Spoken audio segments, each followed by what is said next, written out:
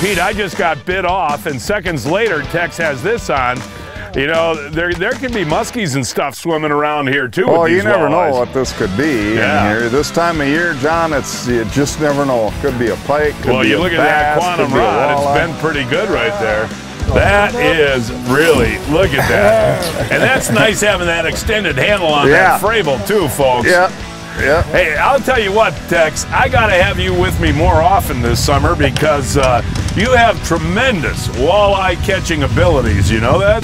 That right there is a beautiful walleye. Aren't you getting sick of your dad catching fish? I mean, watching him every second he's got one on. Do I gotta get the net again? I know. Oh, it's a nice walleye. It really is. There, finally.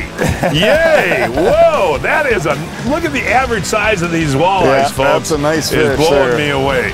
Oh, Pete, look at that. Look at that is a nice one. And these Hayward area walleyes, man, are just so beautiful and so gold and so pretty colored. And Tex, I'll tell you what, I'm just going to put my rod down and watch you the rest of the day because I am impressed. Hey, Pete, you can catch walleyes too? Apparently so. I didn't know. I thought this was only Dad that got to look do at this guy. The average size blows me away, folks, and that's on the gulp too, huh, Pete? Yeah, that's a crazy leg gulp deal. Good. Look at, I mean, all folks, right. you That know, is a nice one.